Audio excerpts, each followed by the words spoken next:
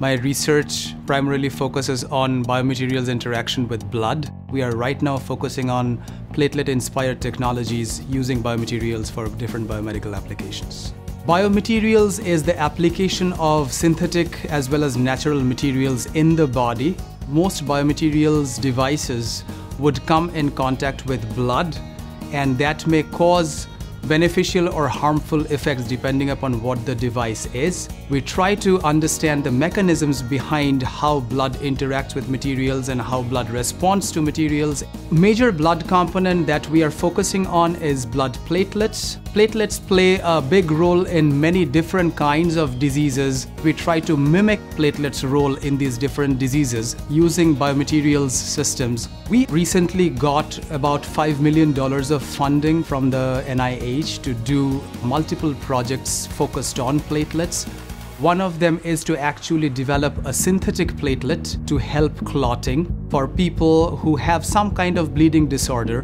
Prominent examples are military who are in traumatic bleeding injuries, civilians in accidents, cancer patients where the drugs affect their clotting. Right now in the clinic they use donor platelets, and that is very expensive, that has a very short shelf life. It gets biologically contaminated very easily. If we can make a synthetic version of platelet that can be manufactured in large scale, stored for long periods of times, let's say as a powder, and then constituted in saline as needed.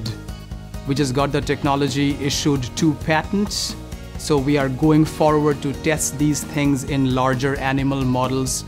The other technology is building off of these synthetic platelets to make particles that can deliver clot-busting drugs to areas of blood clot for patients, for example, in heart attack and stroke. So right now in the clinic, they deliver the drugs directly in the bloodstream, and the drug would go everywhere and act indiscriminately.